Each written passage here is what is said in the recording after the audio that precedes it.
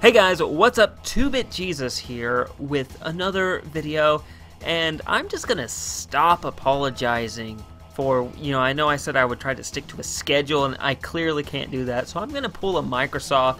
You know how Microsoft is with their console sales and how they're mum about it. I'm just gonna start being just mum and just work on videos that I can work on and release them, and not really talk too much about scheduling these things, and just do what I can. Anyway, today's topic is actually a follow-up to a video I did previously on the FTC going after Nintendo, Sony, and Microsoft for their warranty policies.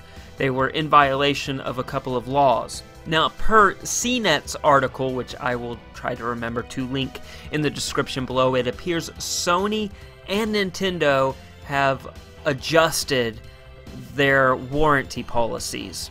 So now, I won't read the entire article, but basically, with their new policies, you will be allowed to open up your PS4, or in this case, your Switch, and you will not void your warranty, meaning if it gets damaged or broken, you could still send it into Nintendo or Sony, and, your warranty would be valid. Now, Sony in particular changed the language of their warranty, where if there is damage caused from you opening the console, then your warranty is voided, but the actual act of opening it up would not void the warranty. Now, how they prove you opening it up and it, being damaged or whatnot, that seems a bit murky to me, and maybe they kept it that way. We'll see. If the FTC accepts that, then that'll be Sony's new policy going forward, or maybe the FTC would say, no, you got to be a little bit more specific. You can't just kind of leave that vague. Now, the interesting thing about Nintendo is they added a little clause about modding your system. Now, this has been a huge problem with Nintendo systems for a while now. Now, I mean, the other consoles have it too, but typically Nintendo's consoles, like the DS, I remember, and 3DS, and especially the Wii, were really easy to mod and hack and, alter.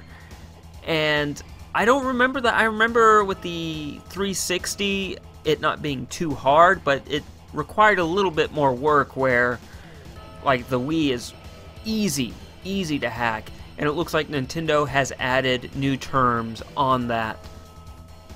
So you will void the warranty of your console if they find out you've intentionally modded the software, or I guess even the hardware. So that leaves just Microsoft now. We haven't heard from Microsoft, which I will admit that I was wrong, because I thought Sony and Microsoft out of the gate would be like, alright, we're going to change our policies, and Nintendo would be the one that's stubborn, but we haven't heard from Microsoft yet. I honestly think, they're a US-based company, so they have to deal with the FTC directly, pretty much, so I'm pretty sure they're going to change their warranty policy, and that'll be the last we talk about this.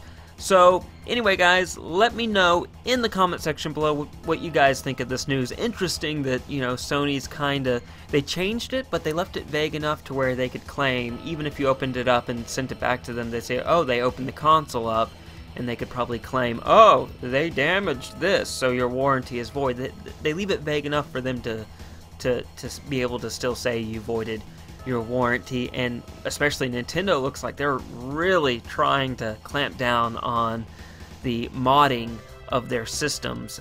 More power to them, I get it, that's your product, and you don't want people hacking it and being able to just get free games on it. That kind of, kills the business for them and the developers for their system. But anyway, guys, again, let me know in the comment section below what you guys think of this new news.